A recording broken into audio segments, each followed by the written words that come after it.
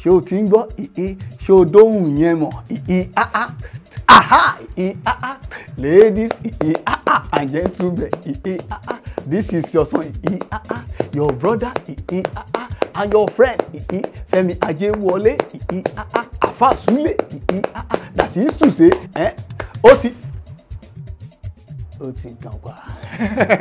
Greetings to everyone out there. My name is Oluwafemi Ajewole, aka Alfa Sule, the president of the Christ Chosen First Branch, aka OT Dompa. Yes, I got a very important information for us, and the information is good news because you can now watch all our movies on YouTube. Both old movies and the new ones that we are producing. You can watch them on YouTube at Chosen Vessel Alfa Sule. That is the channel, Chosen Vessel Alfa Sule. And peradventure you have been blessed by all our movies. You can encourage us and support us by subscribing to our YouTube channel, which is Chosen Vessel Alfa Sule. Please subscribe, like, and share. Then tell a friend to tell a friend to tell a friend to tell a friend to tell a friend to tell a friend to tell a friend until the whole world just subscribe to that channel. And I want to tell you, believe me sincerely, any movie that you watch on this channel, is original, it's original, it's original, it's original, it's original, it's original. All right, thank you so much.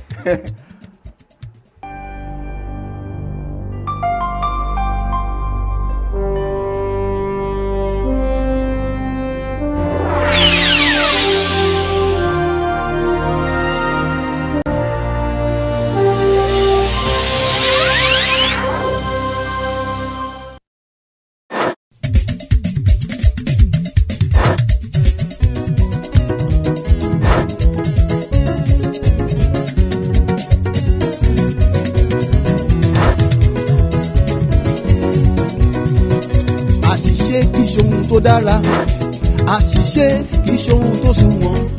Ará mi ká fiyèsára, that is to say ká ṣọ́ra fún àṣìṣe. Àṣìṣe kì í ṣe ohun tó dára, àṣìṣe kì í ṣe ohun tó sunwọ̀n.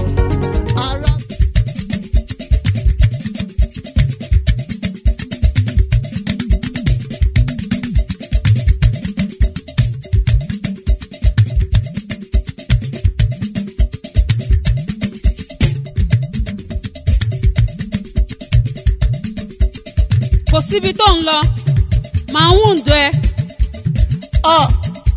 Èṣù rè. Èṣù ni kí ni ìwọ gan lèṣù. No, èmi kọ́ lèṣù. Èṣù báwo. In that case èmi lèṣù àbí máa make sure pé mo fi èṣù hàn ẹ́. Rárá o, mi ò sọ bẹ́ẹ̀, mi ò pè ẹ́ léṣù. Wò bóyá o pè mí léṣù or not, má fi èṣù hàn ẹ́.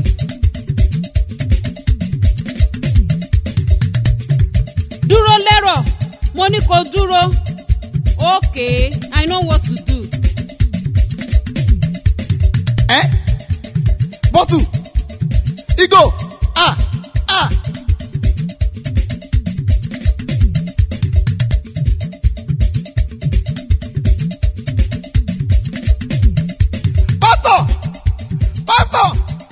Pastor, please help me. Pastor, ẹ gbà mí. What? Kí ló dé? Kí ló ṣẹlẹ̀? Wo, máa fọ́ orí ẹ, máa gbẹ̀jẹ̀ ní ara ẹ. Madam, stop ẹ. How dare you say such to your husband? Ẹ wò sà, ẹ jọ̀ọ́, ẹ má stop mi. Ẹ jẹ́ kí n bò ń gò lórí once and for all. Lie. I won't allow that. Please, madam, ẹ fún mi ní bọ́tù ọwọ́ yín. Wo, kò sí problem.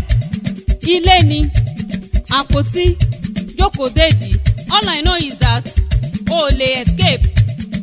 O fẹ́ tàbí o kọ̀, ó di dandan kí n bó ẹni gò lórí. Madam, I know that you won't do that. Ẹ ò ní ṣe bẹ́ẹ̀. Daddy, ẹ wo, I don't think I can go home simply because bó ṣe sọ yẹn ló máa ṣe. Ó ti o. Are you kidding me? Kidding kẹ? Ẹ wo sà, tí mo bá bọ́ṣọ àpáti ẹ máa rí lára mi àfi bíi ti adigunjalè tí ọwọ́ bá tí wọ́n lù bíi kíkú bíi yíyẹ tàbí kí n sọ pé àpárá mi ó ju ti egbò ara Lásárù lọ. Kí ló le tó yẹ? Dádì, mi ò ṣeré níṣe ni ó máa ń tọ́jọ́ mi sà. Tọ́jọ́ kẹ̀? Bẹ́ẹ̀ ni sà.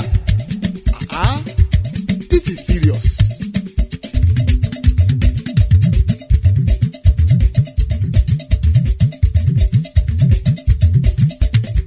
Ẹ má bínú, bóyá ká kọ wọ́rọ̀.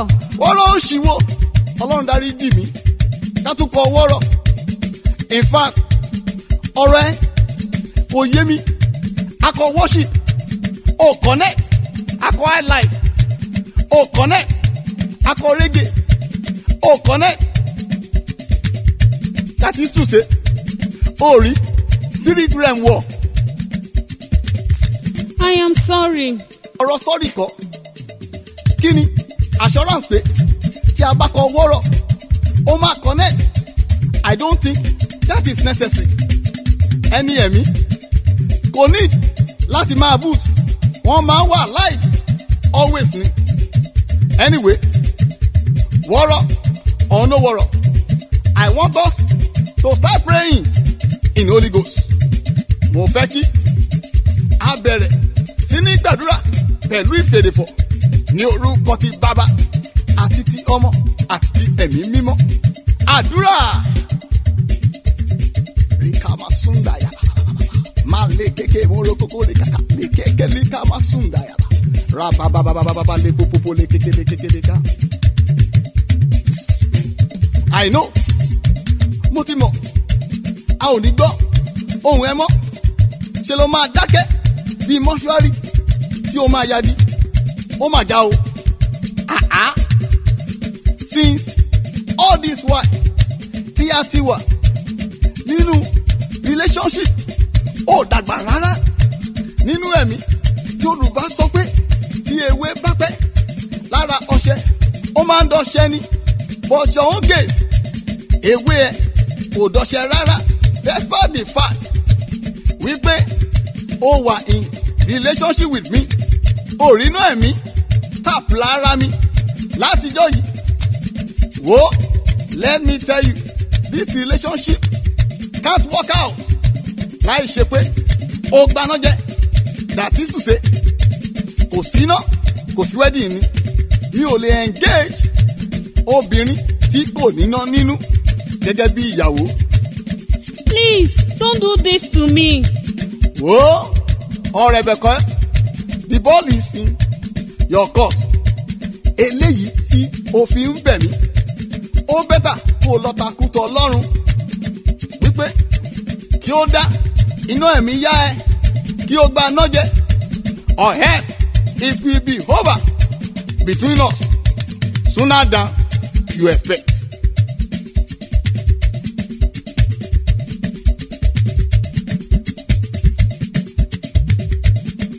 Oh, my brother, you are welcome. Èmi ni mo ní kí ẹ rí mi simply because I have an important and urgent message for you. Yes, sir. Please, ohun tí mo fẹ́ sọ fún yín, mo fẹ́ kí ẹ fi sí okùn àyà yín. That is to say, ẹ ò gbọ́dọ̀ gbàgbé. Likewise, you must act on it. Okay, sir. ẹ̀mí Olúwa sọ pé kí n sọ fún yín pé kí ẹ ṣọ́ra when it comes to the issue of marriage so as not to be victim of satanic plan against your life. Ohun tí mò ń sọ ni pé ẹ nílò láti ṣọ́ra gidigidi lórí choice tẹ́ ẹ máa make on who to marry as wife. Kí ìpinnu búburú tí òkùnkùn ní lórí ayé yín má bàa wá sí ìmúṣẹ.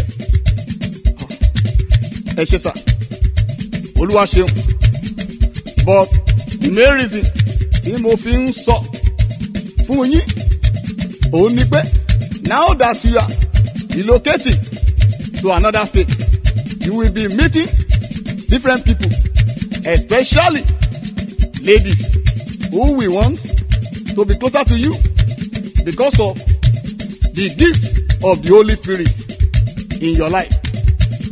So there is need for you to be very careful and prayerful. That is to say, watch and pray. All right, sir. I will, sir. May God be with you. Amen. Thank you, sir. Oh, by the way, when are you leaving? Next week, sir. Okay. Kneel down. Kí n gbàdúrà fún ẹ.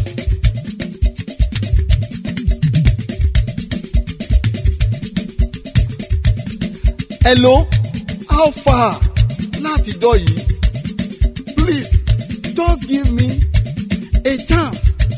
I promise to take good care of you. God have mercy. Please, kì í ṣe ọ̀rọ̀ take care lọ́rọ̀ ilẹ̀ yìí. I have told you times without count I can't marry you and I am still on the same point. Kí ni mo ṣe? Am I not good enough to be your husband? Tí ẹ̀rọ akitiyan mi látijọ́ yìí. Please, all I need is a chance to prove to you that my love for you is genuine. And I promise you that you will never regret it if you accept me as your husband. Oda, let me ask, irú iṣẹ́ wo gan ló ń ṣe? I am a businessman. Can you see now? Rárá o, not just business, but business to pure ni mò ń ṣe. Ìyẹn kọ́ ni mò ń sọ. Kí gan ló wá ń sọ? Good, ìrántí wọ́n rí sí mi òun ni pé ìránṣẹ́ Ọlọ́run ní ọkọ mi gẹ́gẹ́ bí ètò Ọlọ́run fún ayé mi, and not just a pastor but full-time pastor. That is to say, pastor tó jẹ́ pé iṣẹ́ ìránṣẹ́ nìkan ló ń ṣe. But ènìyàn Ọlọ́run tèmi náà now. Please don't confuse me. Ìránṣẹ́ Ọlọ́run ó yàtọ̀ sí ènìyàn Ọlọ́run. In that case, for you to know that I really love you, mo ṣe tán báyìí láti gba ìpè, that is to say láti di ìránṣẹ́ Ọlọ́run. Just like that. It's like you are sick. Oh, normal rárá. Mary, Maria, Wúndíá.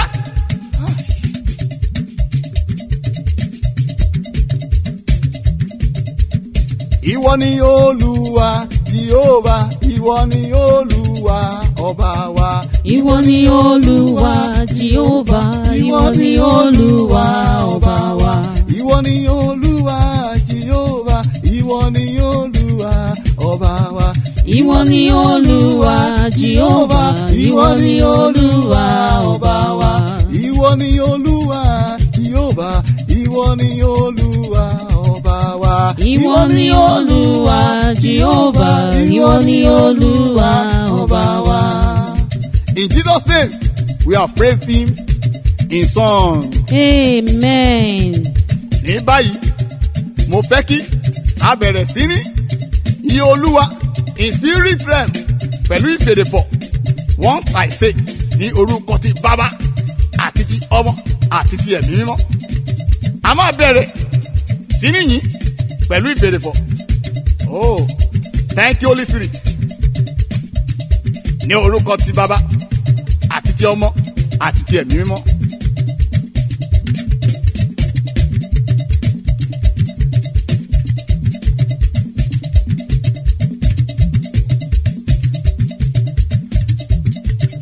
Wow!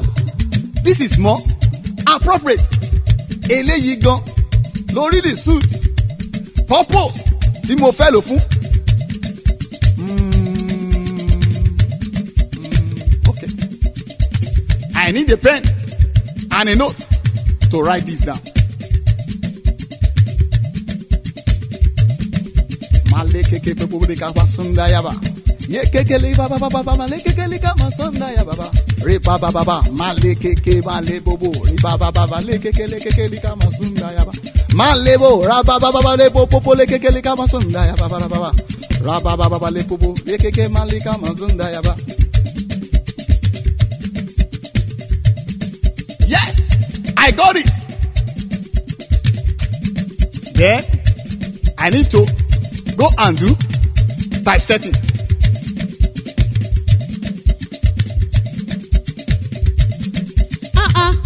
Brother Ray, ibi lẹ́wà ẹ dẹ̀ fi mí sílẹ̀ without telling me anything. After all, ṣebí à ń gbàdúrà ni.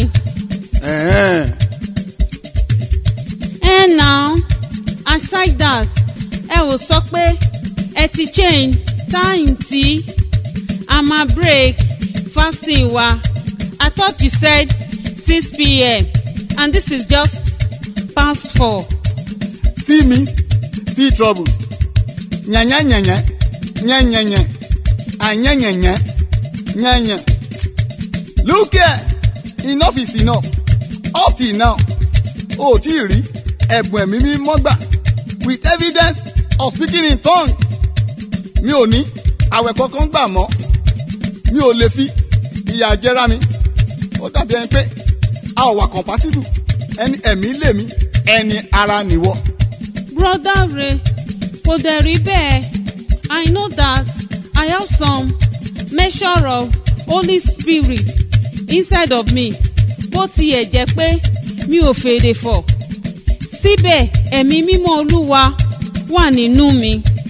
Wo jẹ́ kí n gbọ́ràn anti measure yẹn kò bá mi lára mu and kì í ṣe ohun tí mo lè accept from someone I want to marry as wife. God forbid.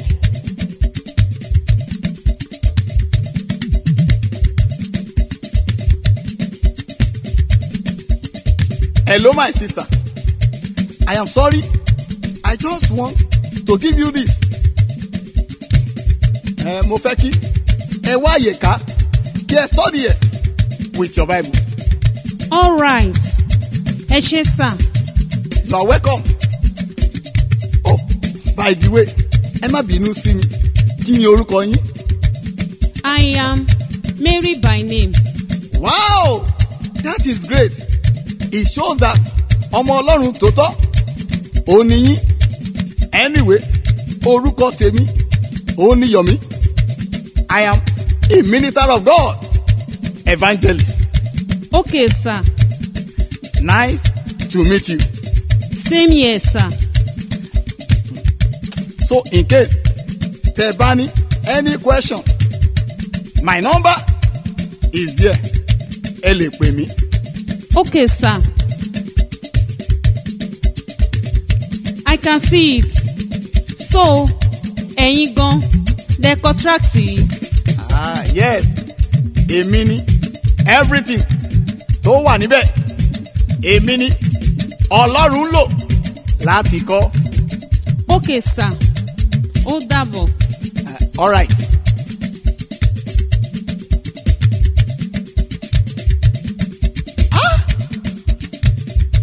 My God, what will I do now? Kí ni mo fẹ́ ṣe báyìí? Bẹ́ẹ̀ kẹ̀rẹ́ mi ò lè fẹ́ just anybody kí n má bàa kó sí páńpẹ́ Sátánì. Ẹlẹ́dàá mi ṣàánú fún mi.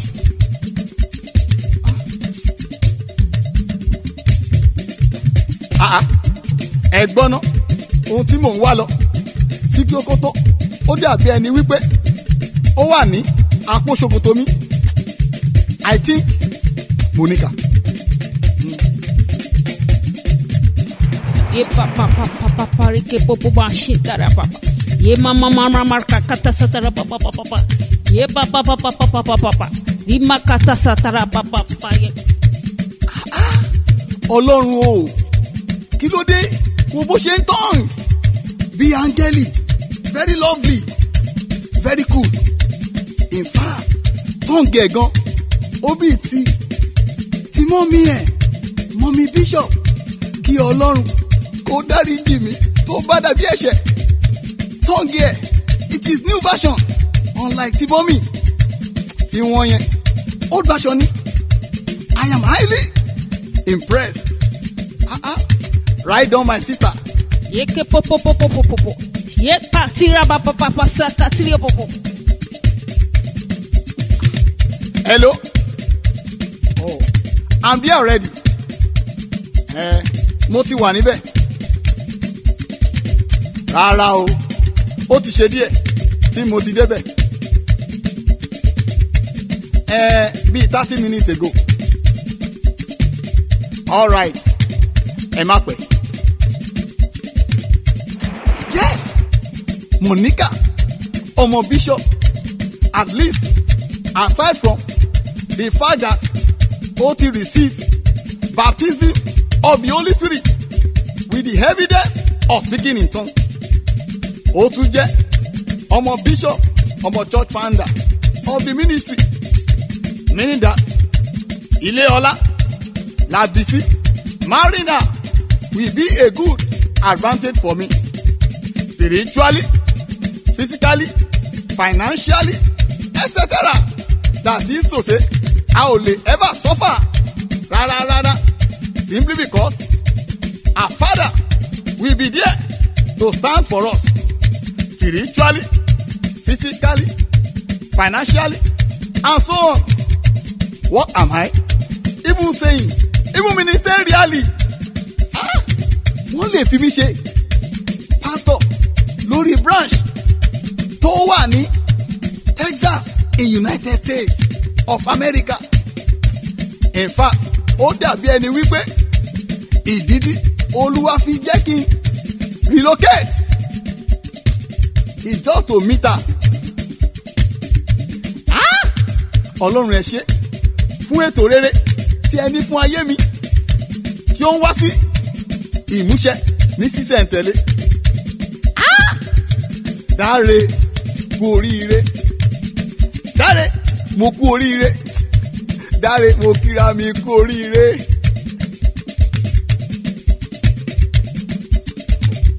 Are you saying you are convinced that Monica is God's will for you to be your wife?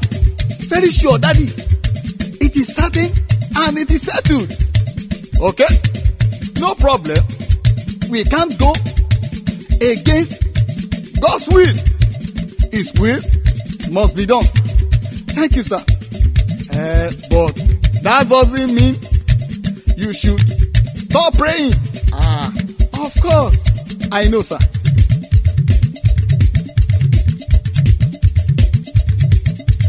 Hello, how are you today?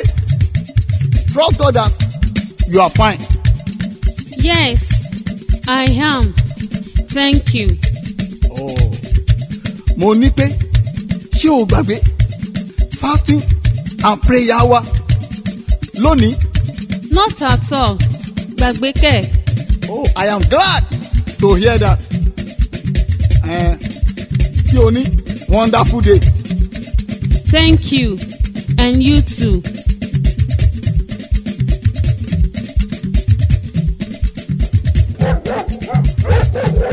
But Monica, I thought you said you are a virgin. But to my surprise, you are not. Bro Dare, ọ̀rọ̀ ẹ̀mí kò yé yín. Ẹ mọ̀ wípé òtítọ́ nígbà tí mo wà ní inú ayé mo dán mẹ́wàá wò, but ìgbà tí mo wọnú ìyìn rere mo di ẹ̀dá tuntun. That is to say, ohun àtijọ́ ó ti kọjá lọ. Gẹ́gẹ́ bí ọ̀rọ̀ Ọlọ́run, ẹ̀dá tuntun yẹn ó mì wípé brand new. So therefore, virgin ni mí. All you have to do is to accept me as a virgin by faith. Ní kíni? Faith báwo? Please, má fi bread kó mi lómi ọbẹ̀ jẹ. Ó fẹ́ gbá mi spiritually. Wo, má fi ọ̀rọ̀ Olúwa cover up ohun ẹ̀mí ọ̀tọ̀, ohun ara ọ̀tọ̀. Má mi gún wọn pọ̀. You are not a virgin. I am a virgin. You are not. I am. Oh, you aren't. I am by the grace of God. Eh? What did you just say now? Did I hear you say by the grace of God? Yes, you heard me right. In fact, you are terrible in telling lies.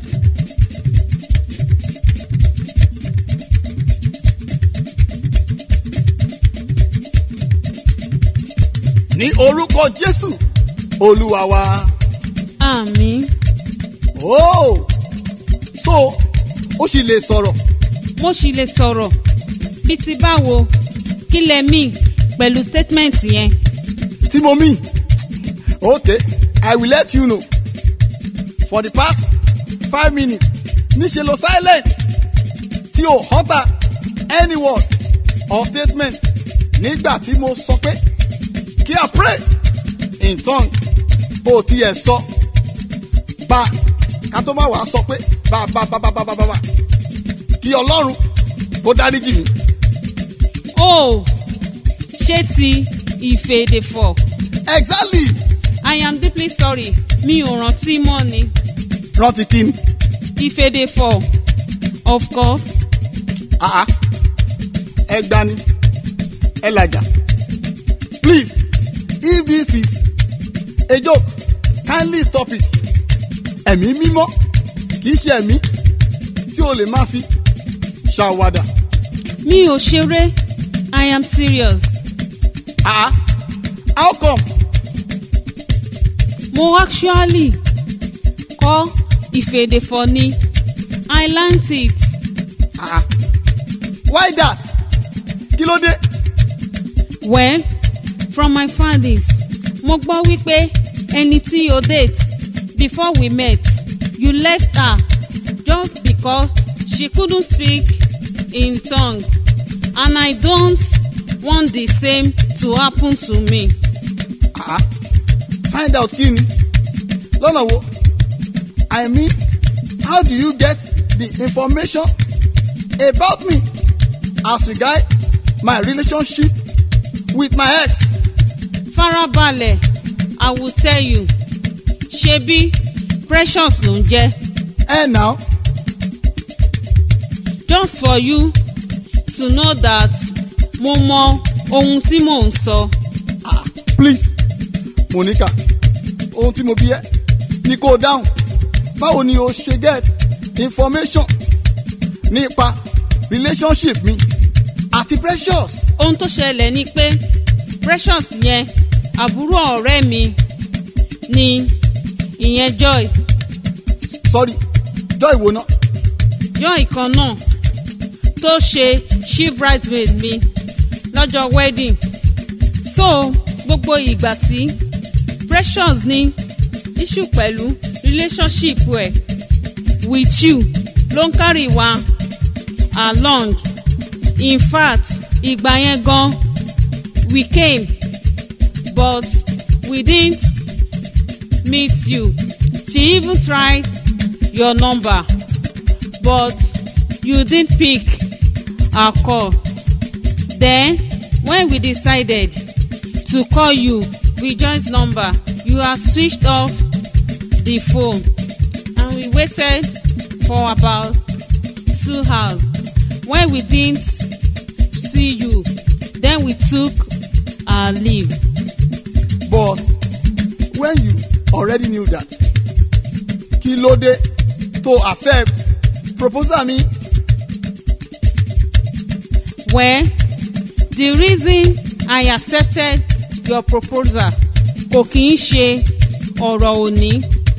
In fact, when I told Joy that you came to our church, she didn't believe it, and she said that if what I said happened to be true, she will confront you and fight you.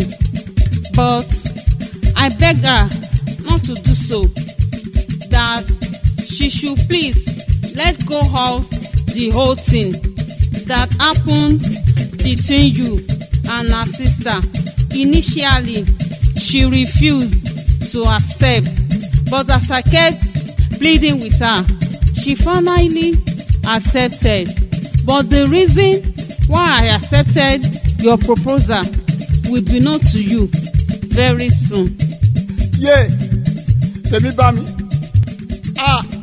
From frying pan to fire, I am in trouble.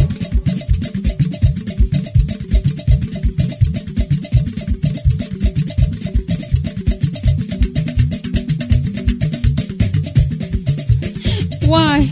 Bro Yomi, why? Why did you do this to me? Oh, Mary, I am sorry. Iṣẹ́ èṣù ni. Èṣù òṣìwò, you raped me. You are now saying iṣẹ́ èṣù ni. How come? After all, ìránṣẹ́ Ọlọ́run ni yín now. Bó tilẹ̀ jẹ́ pé you haven't started the church. You told me you are starting next month. Mary, please, the truth is that mi ò kì í ṣe ìránṣẹ́ Ọlọ́run. I have never been, and I don't think I will ever be. What are you saying? Kill me. Tell me you are joking. I am not. I am saying the truth. But why do you have to lie to me? Wípé ìránṣẹ́ Ọlọ́run òun ni ẹ́. It's because I love you. When I sighted you for the very first time and I wanted to approach you, then about the love I have for you, as having you as my wife. But I was cautioned by the 2 guys who were with me that very day. They told me that you do refuse anyone who is not a pastor, simply because you have been told that you can only marry a pastor. I was even introduced to one of the guys that you turned down their proposal of marriage to you, because none of them was a pastor. Yé mo gbé, mo dáràn, tèmi bá mi. Ẹ kú ilé o. Jọ, ibo lo ti ń bọ̀? Where are you coming from? Ṣebí mo kí yín ni ẹ tiẹ̀ kọ́kọ́ dá mi lóhùn. Okay, káàbọ̀, ibo lo ti ń bọ̀? Where are you coming from? Pàtí ọ̀rẹ́ mi tí mo dágbére fún yín láàárọ̀ ni mo ti ń bọ̀. My God, party láti 9 a.m. tí o ti lọ, o dé ní 11. Mi ò parọ́. Irú party wo wá nìyẹn? 30th birthday ni. Ó jẹ̀bi, kò bá jẹ́ 300. My God, okay, what if it is 50th birthday or 70th ni ó ń ṣe? A jẹ́ pé ó di 3 days tàbí ọ̀sẹ̀ kan lẹ fi máa ṣe. kẹ́ẹ̀dẹ̀ máa wò ó torí tiyín ni mo ṣe tètè kúrò níbẹ̀. ẹ gbà mí ó tètè kúrò lóde ẹ̀dẹ́ ní tó 11 ní alẹ́ yọ tó bá fẹ́ pẹ́ńkọ́ wàá dé ní tó 3 ní òru ọ̀ tó 4 láì lọ ìpàdé àwọn ìyá ayé àbí kí o kúkú sùn síbẹ̀.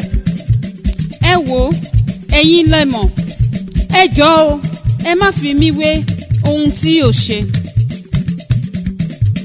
wo tó o bá move and eat níbẹ̀ yẹn máa surprise ẹ mo ń sọ nǹkan tó ń dùn mí ó fẹ́ fi mí sílẹ̀ ó fẹ́ sọ mí dájá tó kàn ń gbó lásán. ẹ wò ó ti rẹ̀ mí I need to rest. èyí ló pe ni. yéé mo gbé o yéé ojú mi yéé ṣe dáadáa fún mi. shut up mi ò fáriwo ó ti ṣe tiẹ̀ jẹ́ kí n ṣe tèmi. jọ please. jollof ni. ó dẹ̀ jọ. mẹtọ́nu panumọ́. mo kú o. wo sórí ariwo tí òun pa yìí á jẹ́ kó jẹ dẹ́dẹ́ ìyà tí kò bá yé ẹ á jẹ́ kó jẹ àjẹbó lórí ìyà. ẹ gbà mí o. odindi baálé ilé for that matter kò ń sọkún bí ọmọdé what a shame. jọ ṣàánú mi. jẹ́ kí n gbọ́ràn nígbà tí ìkòkò ń ṣeṣu ẹnìkan kò gbọ́ ìgbà tí ìkòkò ń ṣeṣu ẹnìkan kò mọ̀ now odó bá ń gúnyán ìyẹn láriwo bá ta for your information kò sírú ẹ̀bẹ̀ tí o lè bẹ̀ mí wàá jẹ dẹ́dẹ́ ìyá lónìí.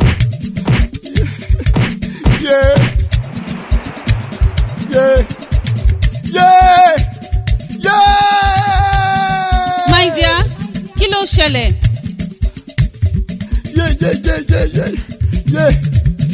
gbọ́wọ́ ẹ lára mi mo gbé ara ń ro mi ara ń sán mi ara ń wó mi. kí ló ṣẹlẹ̀? kí lẹ̀ ń sọ? kí lẹ̀ fara ṣe? ìwọ ni o. èmi báwo? ìwọ ló nà mí lójú oorun. èmi kọ́ God forbid kí n ná ọkọ mi. God kankan kò forbid ó ti wulẹ̀ nà mí already. alẹ́ mi kọ́. ìwọ kọ́ ni kí ni? ìwọ níjọ. èmi kọ́ sẹ́. mo ní ìwọ ni. alẹ́ mi kọ́. Oh, what is this argument all about? mo ní ìwọ ni. in that case ẹlẹ́dàá mi ni ó nà ẹ́ lójú oorun. ẹlẹ́dàá mi gbà mí ó ṣàánú mi. ìrora yìí bọ̀ yé Olúwa gbà mí o.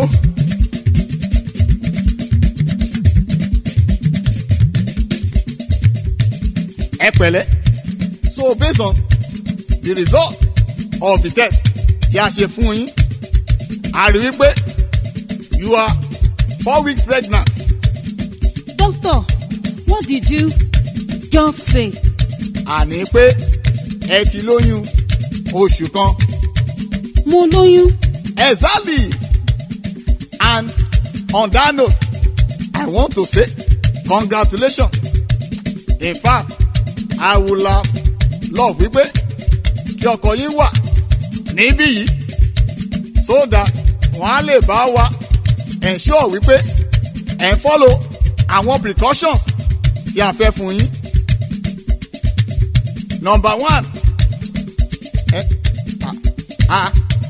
arábìnrin madam it seems something is wrong somewhere.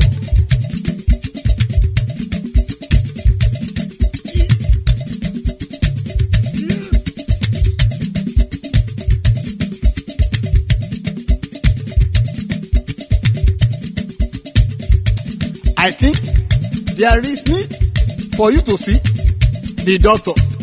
Àbí kí ló fi?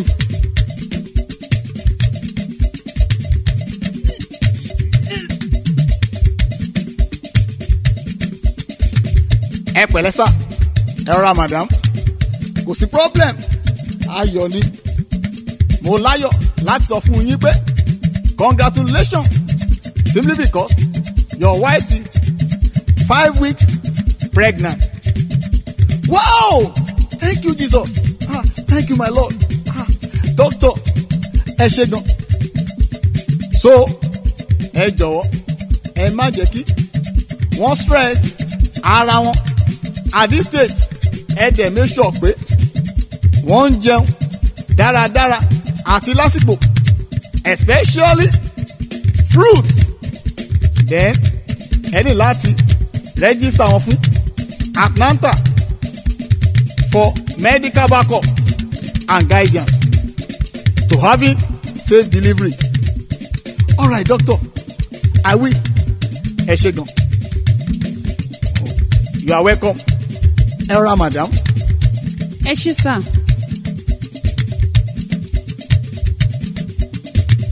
My sister, it is well. Amen. Ohun tí Olúwa bá mi sọ nípa yín òun ni pé gbogbo ohun tó ṣẹlẹ̀ sí yín ẹ̀yin lẹ fà. Èmi kẹ̀. Olúwa sọ pé bí ẹ ti gbàdúrà tó lórí ọ̀rọ̀ relationship ẹ ò kíyè sára rárá ibi ìjáfara yín ló ṣílẹ̀kùn fún Sátánì láti rápálá wọlé. Yes sir. Ẹ wo mi ò ní tọ̀yìn ohun tí ẹ ń sọ kò tí ì rí lè yé mi. Ok, ẹ jẹ́ kí n sọ̀rọ̀ ní language tí ẹ máa understand. Olúwa sọ pé lótìtọ́ ẹ gbàdúrà nígbà tí ẹ ń wojú òun fún ọkọ rere. Òun Olúwa sì gbọ́, òun sì ránṣẹ́ sí yín. Ránṣẹ́ sí mi. Congratulations, ẹ kú oríire. Yes sir, but kò yé mi sir. Ok, Olúwa ti gbọ́ àdúrà yín, ó sì ti dáhùn. Olúwa ẹ ṣé o. Olúwa sọ pé ìránṣẹ́ òun ní ẹni tí a fi yín ṣaya, that is to say ẹni tí Olúwa ṣètò gẹ́gẹ́ bí adé orí yín. Ìránṣẹ́ Ọlọ́run ní ibùgbé ìtura àti ayọ̀ níbẹ̀. Bẹ́ẹ̀ ni sà, mo dẹ̀ gbìyànjú láti rí dájú wípé ohun tó Olúwa sọ òun ni mo tẹ̀lé, ṣùgbọ́n mo pàdé ẹlẹ́tàn nínú ìrìn àjò náà.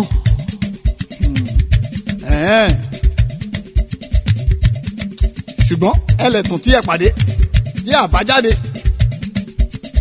àìkíyèsára yín. Lọ́nà wo sà? Ẹ ò kó ara yín ní ìjánu mẹ́sẹ̀jì tí Olúwa fún yín. Ẹ̀yin kan náà lẹ́ ń fẹnu sọ káàkiri, ẹ ò pa ẹnu yín mọ́. But daddy, mi ò dédé sọ. Ìgbà tí pressure tí àwọn ọkùnrin fún mi nígbà yẹn pọ̀ ló jẹ́ kí n voice out. Ẹ̀bá ti ṣe bẹ́ẹ̀, ọgbọ́n lẹ̀ bá lò pẹ̀lú wọn. Mistake tí ẹ ṣe ni pé ẹ kó ẹnu yín ní ìjánu. Can you see now what your mistake cost you? But daddy, kí wá ni mo lè ṣe báyìí? Ohun tí ẹ lè ṣe ni pé kí ẹ tún padà sọ́dọ̀ Ọlọ́run, kí ẹ lọ bẹ̀bẹ̀ fún àánú rẹ̀ pé kí Ọlọ́run kó ṣàánú fún yín. Tí ó bá máa ná yín ní àwẹ̀ ẹ rí pé ẹ gbà tó bá dẹ̀jẹ̀ mọ́ orí òkè ẹ rí pé ẹ lọ. One more thing concerning the pregnancy ẹ ò gbọ́dọ̀ ṣẹ́yún ẹ ò gbọ́dọ̀ terminate ẹ̀ simply because ẹ̀ṣẹ̀ ńlá ni. Shalom. Mo ti gbọ́ sà.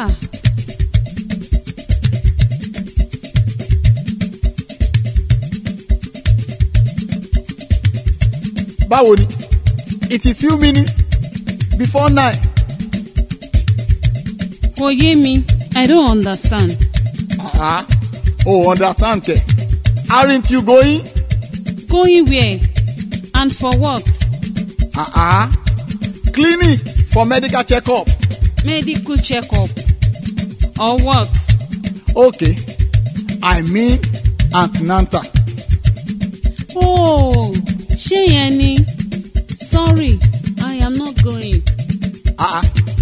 Oh, lọ́kẹ̀. Kí ló ṣẹlẹ̀? What happened?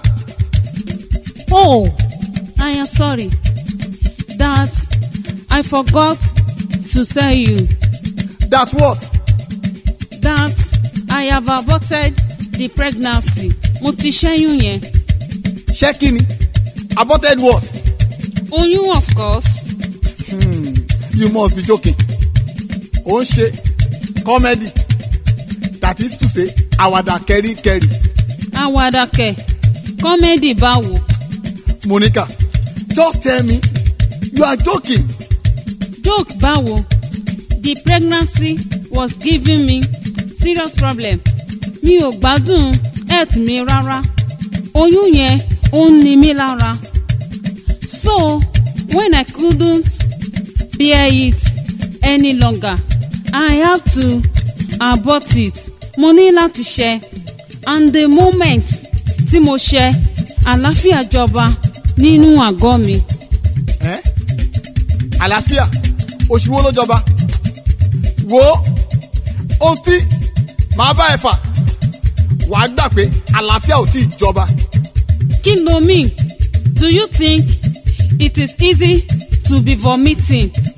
Àbò rò pé ó rọrùn láti máa di ìtọ̀ sẹ́nu. Wo gbogbo yẹn kò bá mi nílé rárá, màá ní ẹ lára débi wípé wàá rò pé ọ̀run àpáàdì ló wà. Wo kò sóhun tí o lè fi mí ṣe, mẹ́tàlẹ́ kò tó bẹ́ẹ̀. Èmi ló ń bá wí, èmi ló ń lérí mọ́, màá jẹ́wọ́ fún ẹ. Wo nà mí dáadáa, but má gbàgbé wípé day ní tiẹ̀, night ní tèmi. Gbogbo lílù tó bá fẹ́ lù mí, ojúmọmọ ni, ọ̀gànjọ́ òru ni, tán tèmi. And gbogbo lílù tó bá dẹ̀ lù mí lójúmọmọ times 10 ló máa jẹ́ lọ́gànjọ́ òru látọwọ́ mi. Ó yá lù mí now, ẹ̀rù ń bẹ̀ ẹ́ ni, a ní kò lù mí. Ìwọ ọmọbìnrin yìí, ẹlẹ́dàá mi á fìyà jẹ.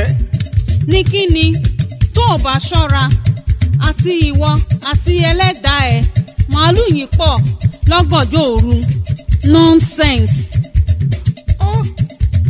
Wo bá mi dá oyún mi padà o. Oyún kọ́, oyún ni.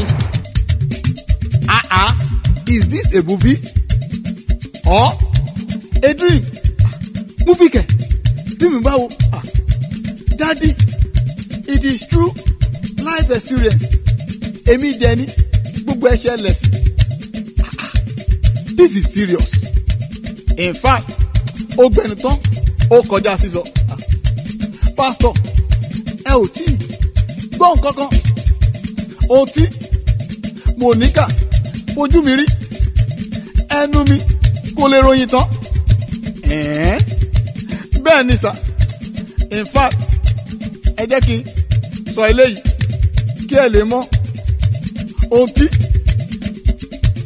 mo pass through pẹ̀lú Monica. ní ọjọ́ kan mò ń bọ̀ láti orí òkè níbi tí mo ti lọ lò ọjọ́ 7. Ìgbà tí mo délé tí mo wọlé ohun tí mo rí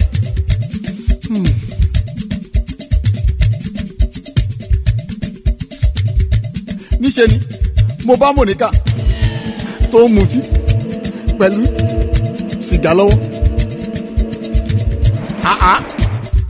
Kí ló dé? This is beyond ordinary. Something went wrong somewhere. But kí wá ló dé tí o lọ sọ fún Daddy Monica? I mean Bishop. I believe aside from the fact that àwọn ni bàbá ẹ̀ wọ́n tún jẹ́ ìránṣẹ́ Ọlọ́run. Mo gbàgbọ́ wípé ká ló sọ fún wọn ó ṣeé ṣe kí ó ti níyanjú kí ó tó dé point yìí. Ẹ ṣe sá fún ohun tí ẹ sọ. Mo fẹ́ mú dá yín lójú pé mo sọ fún wọn. Good. Kí wá náà ṣe? Daddy, ìgbà tí mo lọ sọ fún wọn ohun tí mo lérò kọ́ ni mo bá. Bíi ti báwo?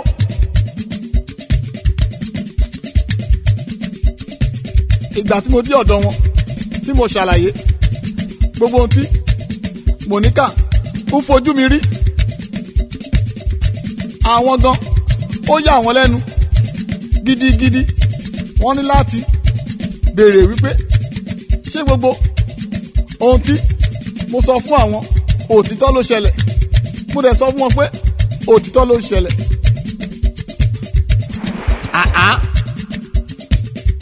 Àbí kí ni kí a perú eléyìí ẹgbà ní ẹlàjà? In fact, this is not ordinary. Ó dàbí ẹni pé nǹkan míì ti wọ̀.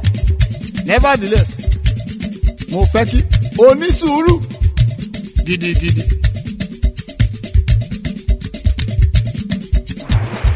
Ọ̀rọ̀ sùúrù tí wọ́n sọ yẹn ó bọ́ sí kanra lára mi. Ó mú mi voice out wípé pẹ̀lú gbogbo ohun tí mo ṣàlàyé wípé Monica fojú mi rí, ọ̀rọ̀ sùúrù ni ẹ tún bá mi sọ.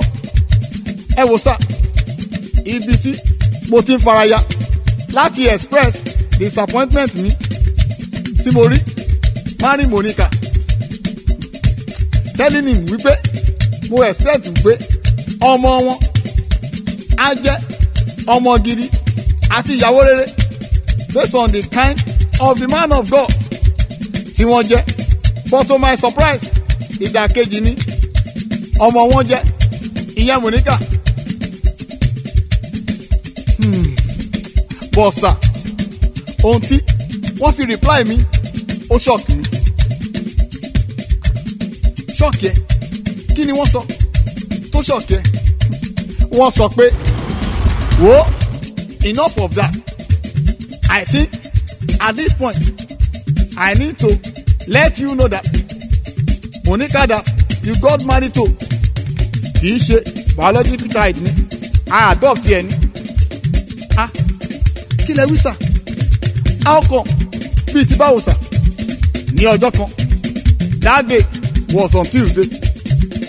I was in the church. Mo kàn rí ẹni náà tó sáré wọnú church tí ó mí kíkankíkan tí ó ń gbọ̀n jìnnìjìnnì. Ẹ̀rù ń bà gidigidi. But I told her to calm down. That in as much as tó ti sáwá sínú ilé Olúwa, she is safe. It took her some minutes to calm down. The fear was all over her. However, lẹ́yìn tí ó ti calm down, I asked her kí ló ṣẹlẹ̀. She told me she was kidnapped. And according to her, East ni ó ń gbé with her father and her stepmother. Ó sọ pé màmá òun ti kú 5 years sí ìgbà tí a pàdé. Ó dẹ̀ sọ pé stepmother yẹn maltreat òun. And her father refused to caution his new wife. That is to say, her stepmother. So one day, òun àti woman yẹn jà. And according to her, her father sent her out of the house. That very day, she was kidnapped down to the south here. And about how she escaped, that was another story entirely. Having said that, I told her she will have to return to her family, but she begged to stay in the church for the meantime. So, to cut a long story short, bó ṣe di ẹni tí ó ń bá wa gbé nìyẹn. Our own biological daughters are both married and are in UK. Ọkùnrin tí ó jẹ́ lastborn ń gbé pẹ̀lú our first daughter. This is serious. Daddy, ẹ gbà mí, ẹ má wò mí níran. Mo ti gbé eégún eléégún. Wò, fọkàn balẹ̀. God will settle the matter. Ọlọ́run ni ó lè ṣe. Just trust him. Pẹ̀lú Olúwa, ohun gbogbo ní ṣíṣe. Okay sir. Ohun tí ó ṣẹlẹ̀ ni pé a máa jọ rin àwọn ìrìn àjò kan. Ìrìn àjò ẹ̀mí. Ìrìn àjò ẹ̀mí sá. Bẹ́ẹ̀ ni máa fòyà nínú ìmọ́lẹ̀ ni nípa ìtọ́ni ẹ̀mí mímọ́. Okay sir.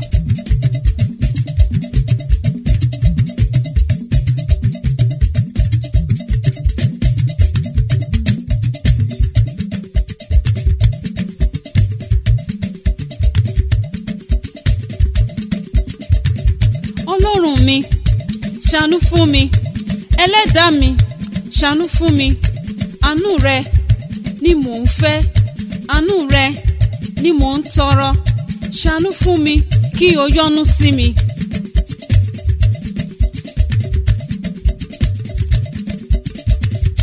Ó dé o, àkókò ìtúsílẹ̀ mi ti dé o. Ó dé o, Sátánì mo lọ mọ́ ọ lọ́wọ́. Ó dé o, àkókò ìtúsílẹ̀ mi ti dé o.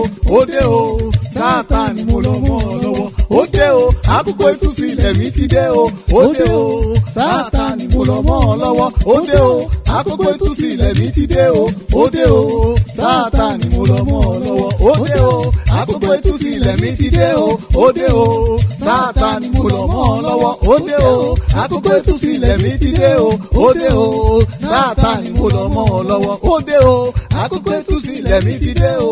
Ó dé o, Sátánì mo lọ mọ́ ọ lọ́wọ́. Ó dé o, àkókò ìtúsílẹ̀ mi ti dé o.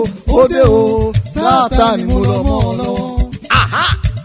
Ní báyìí wàá sọ fún Ọlọ́run wípé Ọlọ́run agbára àjíǹde Jésù ó yá wá tú mi sílẹ̀ ó yá gbàdúrà orúkọ Jésù agbára àjíǹde Jésù wá tú mi sílẹ̀ ní orúkọ Jésù agbára àjíǹde Kristi wá tú mi sílẹ̀ lórúkọ Jésù wá tú mi sílẹ̀ lórúkọ Jésù wá tú mi sílẹ̀ lórúkọ Jésù wá tú mi sílẹ̀ lórúkọ Jésù wá tú mi sílẹ̀ lórúkọ Jésù. Ẹ̀jẹ̀ tó jẹ̀jẹ̀ lọ ó wá tú ẹ sílẹ̀. Ẹ̀jẹ̀ Jésù ní Calvary ó wá tú ẹ sílẹ̀. Bóyá ẹ̀jẹ̀ tó jẹ̀jẹ̀ lọ ó wá tú mi sílẹ̀. Ẹ̀jẹ̀ Jésù ní Calvary ó wá tú mi sílẹ̀. Ẹ̀jẹ̀ tó jẹ̀jẹ̀ lọ, ẹ̀jẹ̀ tó jẹ̀jẹ̀ lọ, ó wá tú mi sílẹ̀. Ẹ̀jẹ̀ Jésù ní Calvary ó wá tú mi sílẹ̀. Mo ní tó jẹ̀jẹ̀ lọ, ẹ̀jẹ̀ tó jẹ̀jẹ̀ lọ. Kó wá tú mi sílẹ̀. Ẹ̀jẹ̀ Jésù ní Calvary. Kó wá tú mi sílẹ̀. Ẹ̀jẹ̀ tó jẹ̀jẹ̀ lọ, ẹ̀jẹ̀ tó jẹ̀jẹ̀ lọ. Kó wá tú mi sílẹ̀. Ẹ̀jẹ̀ Jésù ní Calvary. Kó wá tú mi sílẹ̀. Kó wá tú ẹ sílẹ̀. Kó wá tú mi sílẹ̀. Kó wá tú ẹ sílẹ̀. Kó wá tú mi sílẹ̀. Kó wá tú ẹ sílẹ̀. Kó wá tú mi sílẹ̀.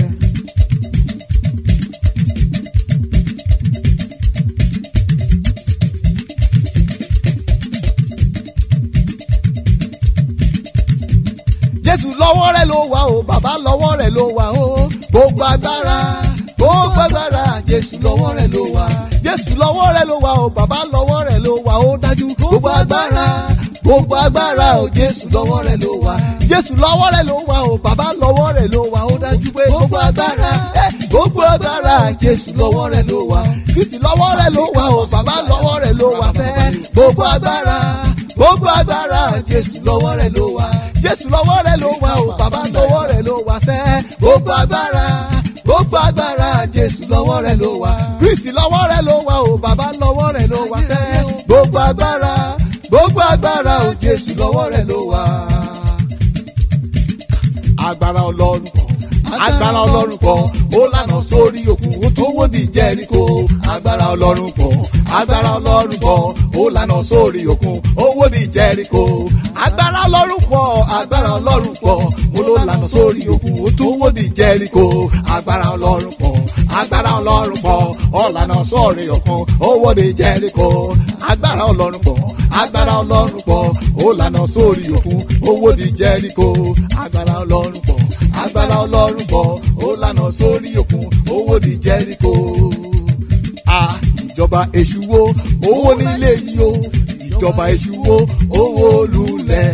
Ìjọba èṣù wo owó nílé yìí o, ìjọba èṣù wo owó lulẹ̀. Ìjọba èṣù wo owó nílé yìí o, ìjọba èṣù wo owó lulẹ̀. Ìjọba èṣù wo owó nílé yìí o, ìjọba èṣù wo owó lulẹ̀. Ìjọba èṣù wo owó nílé yìí o, ìjọba èṣù wo owó lulẹ̀. Ìjọba èṣù wo owó nílé yìí o, ìjọba èṣù wo owó lulẹ̀. Mo dúró lórí Kristi àpáta, ilẹ̀ mìíràn ìyanrìn ni. Mo pa á láṣẹ ní abẹ́ oore ọ̀fẹ́ àti májẹ̀mú ìpè Olúwa lórí mi. Gbogbo ìjọba òkùnkùn lórí ìdílé yìí lórúkọ Jésù. Ẹ wó lulẹ̀, ẹ wó lulẹ̀, ẹ wó lulẹ̀, ẹ wó lulẹ̀, ẹ wó lulẹ̀, ẹ wó lulẹ̀, ẹ wó lulẹ̀, ẹ wó lulẹ̀, ẹ wó lulẹ̀, ẹ wó lulẹ̀, ẹ wó lulẹ̀, ẹ wó lulẹ̀, ẹ wó lulẹ̀, ẹ wó lulẹ̀, ẹ wó lulẹ̀, ẹ wó lulẹ̀. Leave me alone, please. Let me complete my mission. I am almost through. Láíláí, you are a liar. Irọ́ ló pa. Ẹ jọ̀ọ́, mo ti ṣàṣetì lórí bishop àti ìdílé wọn. Ẹ má jẹ́ kí n tún ṣe é tì lórí Dáre. Bishop wo? Mo ní bishop wo? Okay, o fẹ́ sọ̀rọ̀, mo pa láṣẹ fún ẹ lórúkọ Jésù, ó yá sọ̀rọ̀.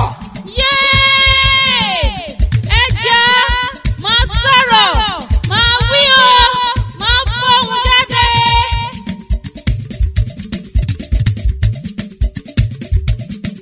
Ìwọ, you spent 10 years on assignment, just one, yet you still fail. Odidi ọdún mẹ́wàá gbáko, yet no result. You couldn't succeed. Òṣètì tí o dẹ̀ mọ̀ bí ìránṣẹ́ yìí ṣe ń da ìjọba òkun láàmú, tí ó ń yí wa lágbódànù bí a ti ń dè bẹ́ẹ̀ ló ń tú. nípa orúkọ mímọ́ ni tí ó ju gbogbo orúkọ lọ. Bí a ti ń bàjẹ́ ló ń túnṣe. Bí a ti ń ni lára ló ń tù lára. Bí a ti ń pa lẹ́kún ló ń rẹ̀ lẹ́kún. Your Lordship, I am sorry. Ẹ má bínú. Mo gbìyànjú títí mo sa gbogbo ipá mi. Ṣùgbọ́n agbára tí ó gbójúlé ó ju tiwa lọ. Shut up! How dare you say such thing in this kingdom? Àìfinipéni. Àìfènìyàn. I'm sorry. I don't mean it. Please. Enough. Listen to me. You will face the consequence. You won't be spared. You have to pay for what you did. Simply because there is no forgiveness in this kingdom. So therefore, there is no mercy. Please. Hey. One more word. Láti ẹnu ẹ. Then you will be consumed immediately. I have spoken. Yes, master. Now, super girl, it is your turn to go and do the assignment. Which one, master? Eléyìí tí show or fail láti accomplish iṣẹ́ lórí bishop. But sir, I am on one assignment that I have just started. I know, but mo fẹ́ kí o suspend yẹn and take up this one simply because bishop really ń pa ìjọba wa lára and we have to stop him as soon as possible. Yes, master, I will. Mo dẹ̀ rí pé the best way láti carry out assignment tí wọ́n gbé fún mi successfully òun ni pé kí n wà ní àyíká bishop having interrogate show up tí kò rí ṣe who happen to be ẹni takuntakun. He has never failed any assignment before bishop home. Bishop home was the first ever tí kò rí ṣe. Then I have to give it another approach. Báwo ló ṣe wá ráyè wọlé sílé bishop láti bá wọn gbé? Ohun tó ṣẹlẹ̀ ni pé one day I ran into the church having known that wọ́n wà níbẹ̀. I pretended to have escaped from kidnappers and I lied to him that I was kidnapped from east down here. He then told me to calm down and after a while he asked about my family, but I told him that I stay with my father and my stepmother, that my mother was no more and that my father sent me out because of the quarrel between me and my stepmother, of which all was lie. I have no family anywhere. I was on a mission over his life. What then happened? I begged him to allow me to stay for some time. He first refused, but I begged him, crying. So he then agreed. But sometimes he do tell me, àkókò ti tó fún mi láti padà sí ọ̀dọ̀ wa. Màá ní mo ti gbọ́ tó bá di ọ̀sẹ̀ tó ń bọ̀. Tí ọ̀sẹ̀ yẹn bá dé, màá tún sọ pé ọ̀sẹ̀ mìíràn títí wọn ò fi bá mi sọ mọ́. At a point in time, I was avoiding him so as not to tell me to return home. So ìgbà tí ó wá lọ mọ́ kí wá ló ṣẹlẹ̀. Mo sa gbogbo ipá mi àti gbogbo agbára mi síbẹ̀ mi ò ríṣẹ́ ṣe simply because bíṣọ̀bù wọ́n dúró nínú òtítọ́ wọ́n sì di ìgbàgbọ́ wọn mú ṣinṣin.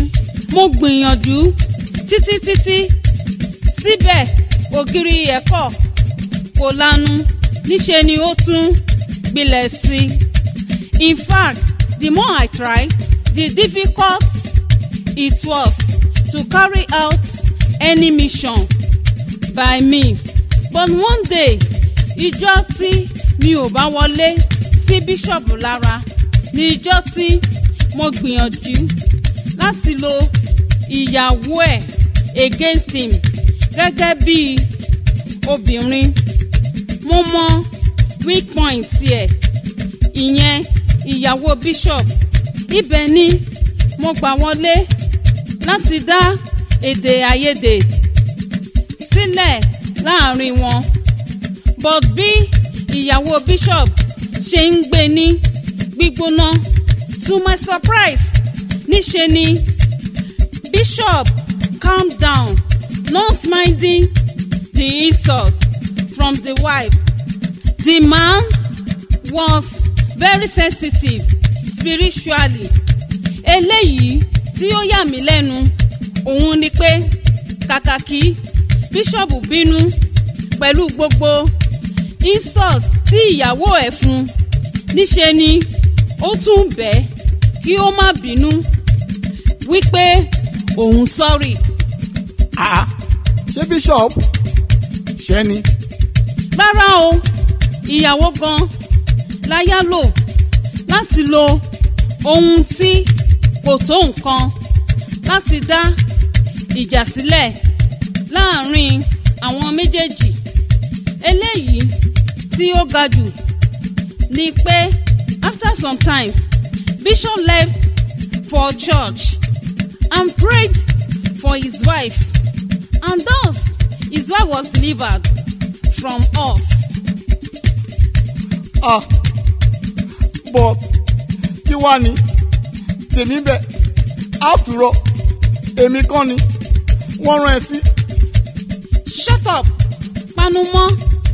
Ìwọ wo ni ìwọ tó jẹ́ pé ojú kòkòrò ló kó bá ẹ bí o ti jẹ́ ẹni ẹ̀mí tó pẹ̀lú ìkìlọ̀ tí wọ́n fún ẹ síbẹ̀ o ní ojú kòkòrò. That is your weak point. Ibẹ̀ ni ogún wà wọlé sí ẹ lára. That is to say, ojú kòkòrò ló jẹ́ kó o ṣe mistake, àṣìṣe. Ohun tí ó dẹ̀ fà á òun ni pé bí àbáràdán a máa ń fi òbẹ̀ ṣẹbọ. Ìgbà tí mo rí pé àkókò tí wọ́n fún mi láti carry out assignment mi lórí bishop ti kù sí dẹ̀dẹ̀ ní ọkàn mi wá fà sí ọ̀dọ̀ ẹ wípé eléyìí tí màá fi padà lọ́wọ́ òfo kí n ṣiṣẹ́ lórí ayé ẹ simply because going back without accomplishing anything will bring punishment on me, simply because in our kingdom there is no mercy. So mo lérò pé kí n fi àṣeyọrí ayé ẹ ṣe ìtùlójú fún ọ̀gá wa. And for your information, Joy fúnra ẹ̀ ara wa ni ó sì lérò wípé tí òun bá parí assignment tí òun ń ṣe lọ́wọ́ kí òun wá fàbọ̀ sórí ẹ̀. But I begged her to allow me to handle your case so as to use it to appease our leader. Having failed in the assignment that has to do with Bishop, and she agreed. Now I am almost done with you. yé mo gbé pásítọ̀ ẹ má wò mí níran farabalẹ̀ ogun ti ṣẹ́ olúwa bí mo ṣe gbàdúrà tó tí mo sì yàn tó. Gbẹ́nu dákẹ́, àdúrà wo ní ìwọ tó jẹ́ pé lẹ́yìn ìgbà tí a ti jọ ní àjọṣepọ̀ ni mo ti pa iná àdúrà ẹ, tí mo ti sé ọ̀run mọ́ àdúrà ẹ, ó ti di kòròfo, ó ò dẹ̀ fura. Most time tí o bá ń gbìyànjú pé o fẹ́ ṣe ìṣọ́ òru lásán ló rò pé òun máa ń sùn gbàgbé.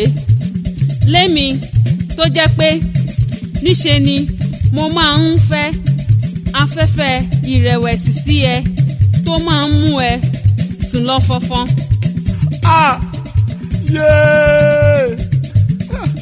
Ìránṣẹ́, jọ̀wọ́ má dí mi lọ́wọ́, jẹ́ kí n parí iṣẹ́ tí mò ń ṣe lórí ayé ẹ̀. Parí kíni lórí tani láyéláyé ó ti sádi àpáta ayérayé tí í ṣe Jésù Kristi Ọlọ́run alágbára. Àṣà àti kọ́ wípé ẹ gbórí yín sókè ẹ̀yin ẹnu ọ̀nà, kí a sì gbé yín sókè ẹ̀yin ilẹ̀kùn ayérayé, kí ọba ògo kí ó wọnú ilé wa. Ta ni ọba ògo yìí? Olúwa tó le tó lágbára. Àkọ́pẹ́ ẹ gbórí yín sókè ẹ̀yin ẹnu ọ̀nà, àní kí ẹ gbé wọn sókè ẹ̀yin ilẹ̀kùn ayérayé, kí ọba ògo kí ó wọnú ilé wa. Ta ni ọba ògo yìí? Olúwa àwọn ọmọ ogun, òun náà ni ọba ògo. Àtúkọ̀ wípé Ọlọ́run ti gbéga gidigidi, ó sì fún lórúkọ tó borí gbogbo orúkọ, pé ní orúkọ Jésù kí gbogbo ẹkún kó máa wólẹ̀, kí ahọ́n kó máa jẹ́wọ́ wípé Jésù lolúwa. Tó bá rí bẹ́ẹ̀, Olúwa bá ọ wí lórúkọ Jésù.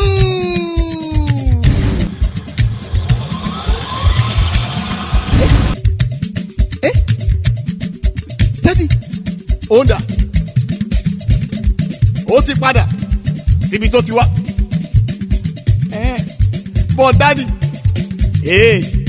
má bẹ̀rù, ogun ti ṣẹ́, kò lè ever padà wá mọ́. Okay sir.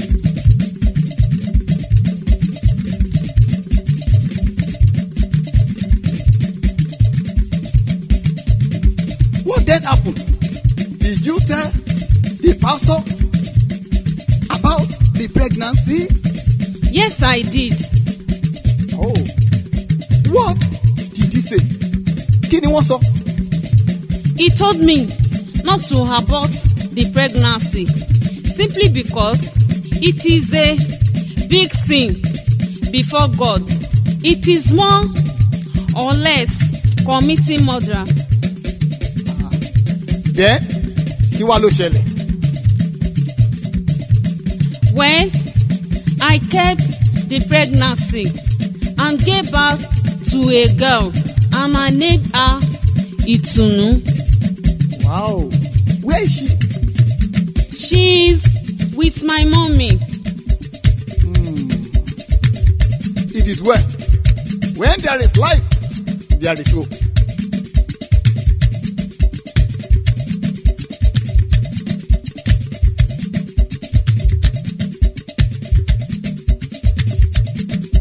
Mo gbéga, mo gbéga, mo gbéga, mo gbéga, mo gbéga, mo gbéga. Ọba onílé ayọ̀ mo gbéga, ọba ẹlẹ́rù níyì mo gbéga, mo gbéga, mo gbéga, mo gbéga, mo gbéga. Mo gbéga, mo gbéga, mo gbéga. Ọba onílé ayọ̀ mo gbéga. Ọba ẹlẹ́rù níyì mo gbéga. Mo gbéga, Mo gbéga, mo gbéga, mo gbéga. mo gbéga, Mo gbéga, mo gbéga, mo gbéga. Ọba onílé ayọ̀ mo gbéga. Ọba ẹlẹ́rù níyì mo gbéga. agbéga, Agbéga, agbéga, agbéga. Agbéga, agbéga, agbéga. Ọba onílé ayọ̀ agbéga. ọba ẹlẹ́rù ní àgbéga àgbéga àgbéga àgbéga àgbéga àgbéga àgbéga àgbéga ọba onílé ayọ̀ àgbéga ọba ẹlẹ́rù ní àgbéga. ní báyìí mo fẹ́ kí a bẹ̀rẹ̀ sí ní yin olúwa nínú ẹ̀mí by speaking in Holy Ghost. Oh, sorry, àìmí yà yin olúwa tọkàntọkàn yà yin from within yà fi ohun gbogbo tó wà nínú wa fi ògo fún orúkọ rẹ̀ ní orúkọ ti bàbá àti ti ọmọ àti ẹ̀mí mímọ́. Thank you, Jesus. Olúwa ò ṣe ọba àwọn ọba arúgbó ọjọ́ a lè wí lè ṣe a lè ṣe lè wí ọba ayérayé olùgbèjà wa olùgbàlà wa olùdáǹdè wa aláàbò wa aláàánú wa.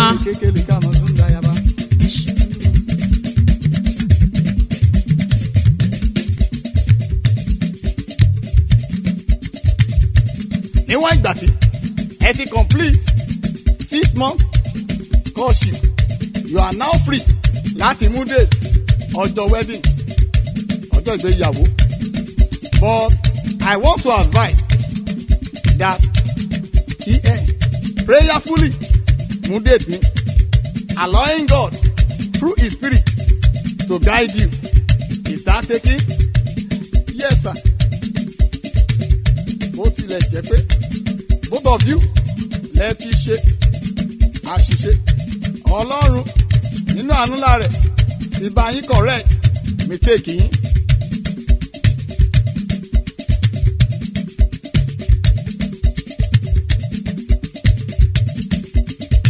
Ohun kan àwa tọ́lọ́run kò lè ṣe ohun kan àwa tọ́lọ́run kò lè ṣe ohun kan àwa tọ́lọ́run kò lè ṣe ohun gbogbo ṣíṣe ní f'Olúwa agbára ẹ̀mí mọ́ wọnú ayé wa kó wá ṣe yanu agbára ẹ̀mí mọ́ wọnú ayé wa kó wá ṣe yanu ohun kan àwa tọ́lọ́run kò lè ṣe ohun kan àwa tọ́lọ́run kò lè ṣe ohun kan àwa tọ́lọ́run kò lè ṣe ohun gbogbo ṣíṣe ní f'Olúwa agbára ẹ̀mí mọ́ wọnú ayé wa kó wá ṣe yanu agbára ẹ̀mí mọ́ wọnú ayé wa kó wá ṣe yanu ohun kan àwa tọ́lọ́run kò lè ṣe ohun kan àwa tọ́lọ́run kò lè ṣe ohun kan àwa tọ́lọ́run kò lè ṣe ohun gbogbo ṣíṣe ní f'Olúwa agbára ẹ̀mí mọ́ wọnú ayé wa kó wá ṣe yanu agbára ẹ̀mí mọ́ wọnú ayé wa kó wá ṣe yanu ohun kan àwa tọ́lọ́run kò lè ṣe ohun kan àwa tọ́lọ́run kò lè ṣe ohun kan àwa tọ́lọ́run kò lè ṣe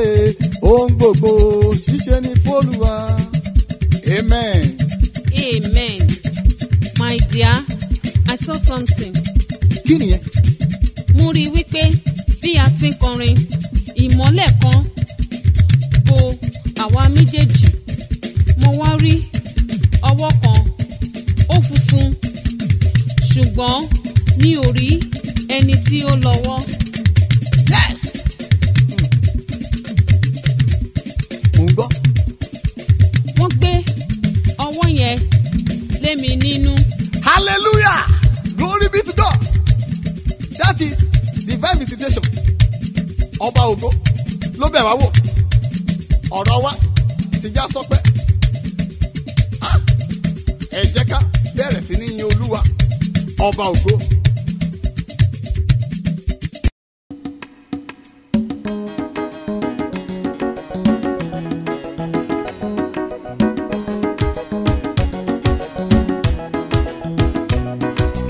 Ẹnu wa yóò máa kọrin hallelujah sọba tó gbọ́ àdúrà. Àwọn wa yóò máa kọrin hallelujah sọba ayérayé. Ẹnu wa yóò máa kọrin hallelujah sọba tó gbọ́ àdúrà. Àwọn wa yóò máa kọrin hallelujah sọba ayérayé. Ẹnu wa yóò máa kọrin hallelujah sọba tó gbọ́ àdúrà. Àwọn wa yóò máa kọrin hallelujah sọba ayérayé. Ẹnu wa yóò máa kọrin hallelujah sọba tó gbọ́ àdúrà. Àwọn wa yóò máa kọrin hallelujah sọba ayérayé. Ẹnu wa yóò máa kọrin hallelujah sọba tó gbọ́ àdúrà. Àwọn wa yóò máa kọrin hallelujah sọ́ba ayérayé. ẹnu wa o. ẹnu wa yóò máa kọrin hallelujah sọ́ba tó gbọ́ àdúrà. àwọn wa yóò máa kọrin hallelujah sọ́ba ayérayé. ẹnu wa o. ẹnu wa yóò máa kọrin hallelujah sọ́ba tó gbọ́ àdúrà. àwọn wa yóò máa kọrin hallelujah sọ́ba ayérayé. ẹnu wa o. ẹnu wa yóò máa kọrin hallelujah sọ́ba tó gbọ́ àdúrà. àwọn wa yóò máa kọrin hallelujah sọ́ba ayérayé. ẹnu wa o. ẹnu wa yóò máa kọrin hallelujah sọ́ba tó gbọ́ àdúrà. àwọn wa yóò máa kọrin hallelujah sọ́ba ayérayé. ẹnu wa o. ẹnu wa yóò máa kọrin hallelujah sọ́ba tó gbọ́ àdúrà. àwọn wa yóò máa kọrin hallelujah sọ́ba ayérayé. ẹnu wa o. ẹnu wa yóò máa kọrin hallelujah sọ́ba tó gbọ́ àdúrà. àwọn wa yóò máa kọrin hallelujah sọ́ba ayérayé.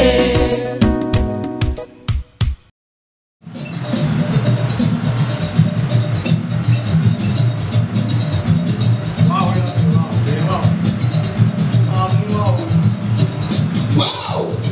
This is more appropriate.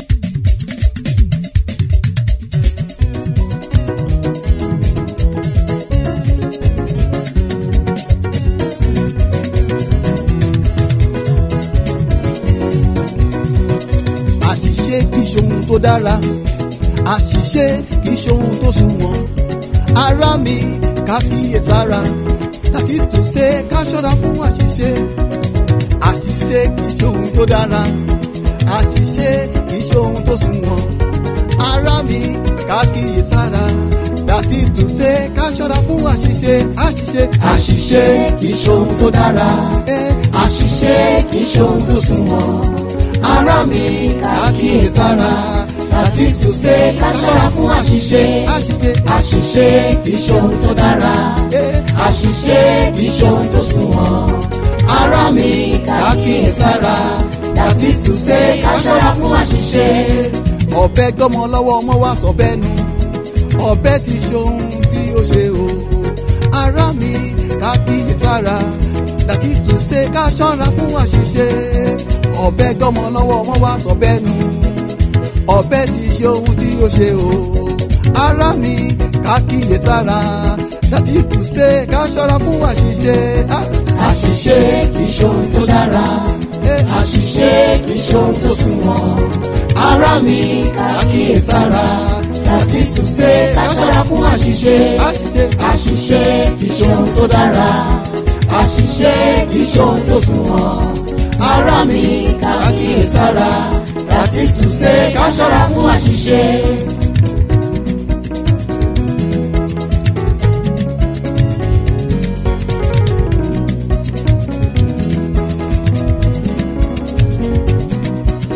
Prevention is better than cure. Excuse kò tóhun tó ti bàjẹ́ ṣe.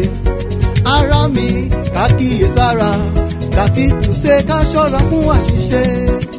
Prevention is better than cure. Excuse kò tóhun tó ti bàjẹ́ ṣe. Ará mi ká kíyèsára, that is to say ká ṣọ́ra fún àṣìṣe. àṣìṣe kì í ṣe ohun tó dára, àṣìṣe kì í ṣe ohun tó sunwọ̀n. Ará mi ká kíyèsára, that is to say ká ṣọ́ra fún àṣìṣe. àṣìṣe kì í ṣe ohun tó dára, àṣìṣe kì í ṣe ohun tó sunwọ̀n. Ará mi ká kíyèsára, that is to say ká ṣọ́ra fún àṣìṣe.